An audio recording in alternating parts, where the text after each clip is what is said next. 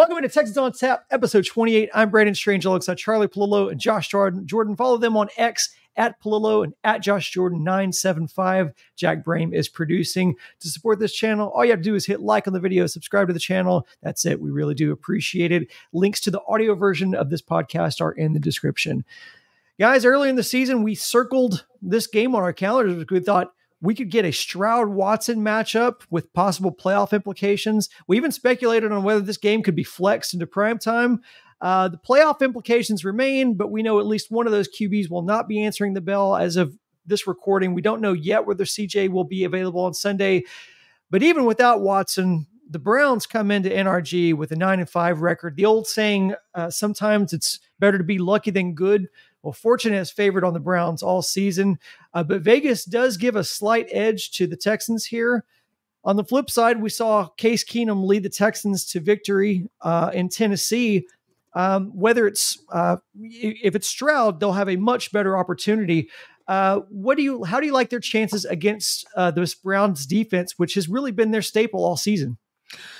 Browns defense is top 5 defense. If Keenum is the quarterback again, the Texans aren't going to score very many points offensively.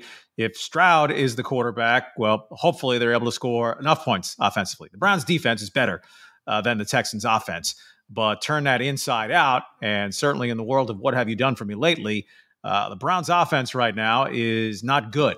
They're on their 4th starting quarterback, and it's 73-year-old Joe Flacco. And I know they put some numbers up, but they had to struggle and pull it out against the Bears.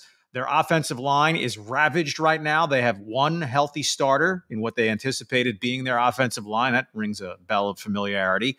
Nick Chubb, their stud running back, has been gone for virtually the whole season. Deshaun Watson, we know.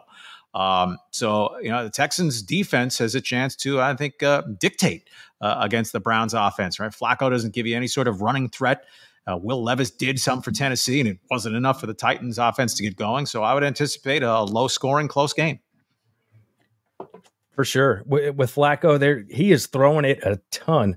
When we came into this year, we thought the Browns run the ball, that would be their deal. But Flacco is flinging it. They still got Amari Cooper. So there's some challenges. They're the top defense when it comes to yards against, only giving up about 261 per game. So they're going to have their hands full. But for me, I think even more than Stroud, I think one of the big keys to this game is going to be Nico Collins. Is he going to be able to go? He was out running around doing drills and kind of running sprints, and it looked like he might give it a go before the actives and actives came out against Tennessee. So if Nico was that close to maybe playing after another week, maybe he's ready to go against the Browns. And then we saw Noah Brown bounce back in a big way against the Titans. So if CJ's got Noah Brown and Nico and Singletary continues to do what he's doing, we saw Schultz come back and make an impact. I feel a lot better as opposed to that Jets game. I feel like there's a lot more weapons for CJ Stroud or Keenum to take advantage with. Well, the Browns have the 11th best run defense in the league. How do you like Devin Singletary's chances of being able to replicate his breakout performance in Tennessee? Well, he had back-to-back big carry, 100-yard games earlier in the season. So that, to me, diminishes the concern. Is there a little bit of juice out of the legs coming off the 26-carry, 131-yard tour de force in Nashville. The Browns, I don't think you think of their front as the fearsome foursome, or the steel curtain. I mean, Myles Garrett's an absolute stud and a problem in the pass game as well as an edge setter. But if Singletary is going to be the predominant back when he gets the bulk of the work, he's been pretty effective. So let's say I think he tops Derrick Henry's 16 carries for 9 yards without difficulty. I'll bet under 131. But if he goes, say, for 20 carries, 85 yards, that's a good workable day. And presumably you're out of 2nd and long and giving your offense a chance. For sure. And I'd like to see them continue throwing Singletary the ball. You got good results with that against the Titans. I think you can continue to do that. It's just a kind of an extension of the running game. Just check it down. Sometimes those are the easiest plays. You don't always have to push it down the field. I will say not only are they first in yards against, but also passing yards against. So according to the numbers, it's a little easier to run on them than to throw on them. They're 5th in interceptions.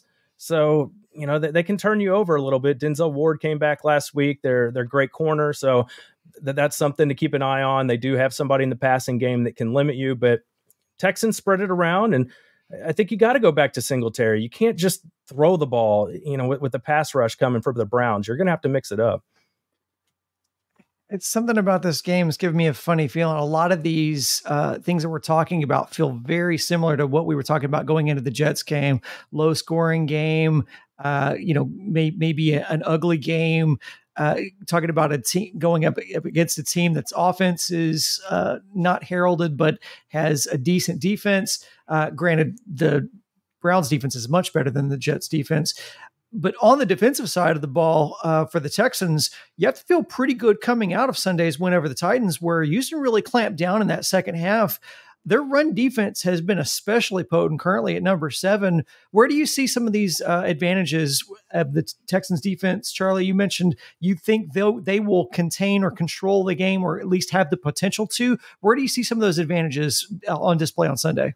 Well, if Joe Flacco is going to be a high volume passer, he's Joe Flacco, right? He's a mistake waiting to happen, and he's been a nice comeback story, signed off the street, practice squad, now playing at age 38. But like Case Keenum with the Texans, you certainly wouldn't want him to be a long-term starter over a stretch of a season. Well, Flacco's their guy. He's not especially mobile. John Grenard, who's making himself an absolute fortune with the season that he's having, they're going up against the Browns' battered and bruised offensive line. If Will Anderson is able to get back to give you the dual pass rush threat, I don't see the Browns topping 20 points here. Can the Texans get there against Cleveland's defense? If so, they can't clinch a playoff spot by beating the Browns, but they get to 9-6 and add a tiebreaker over the Browns to go with those they already hold over forget the Steelers, they're dead, but the Bengals and the Broncos are probably dead. And now with Trevor Lawrence, frankly, playing a garbage first half against the Ravens and then being in concussion protocol, they're going to Tampa. The division title could well be there to be taken in the last game of the season. Texans at the Colts. We can look ahead a little bit. Texans' eye on the ball. If there was any getting caught looking past Carolina, looking past the Jets, the Browns are 9-5 and just put up their defensive highlight tape, and the Texans need to be focused on their business. I think the game being at home is huge. Christmas Eve, home game. We've seen the Texans struggle on the road. They lost to the Falcons. They lost to the Panthers, the Jets game. We're seeing a pattern here. They play a lot better at home. One thing that gave me some encouragement from the Titans game was I was thinking maybe Will Anderson was the secret to the run game getting fixed this season, because, they were dead last year and right near it the couple of years before that, and they're really good against the run. We didn't have Will Anderson against the Titans, and they still shut down Derrick Henry. So that means part of it, I think, is scheme and some of the other players the Texans have picked up, especially in the middle with Rankins and some of those other guys. They've been terrific. So I'm encouraged by that. I think they're gonna have their opportunities. We talked about it with Flacco. His 3 starts, 44 passing attempts, 45 passing attempts, 44 passing attempts. So they're gonna have some real opportunities here to get him on the ground. And like Charlie said, he's not going to scamper around and be super elusive or anything like that at this late stage in his career. So that should help them for sure going into this matchup. 2 good defenses, probably a lot of punts. You have to like the Texans on special teams. Let's get some predictions in here. Guys, give me your final score predictions.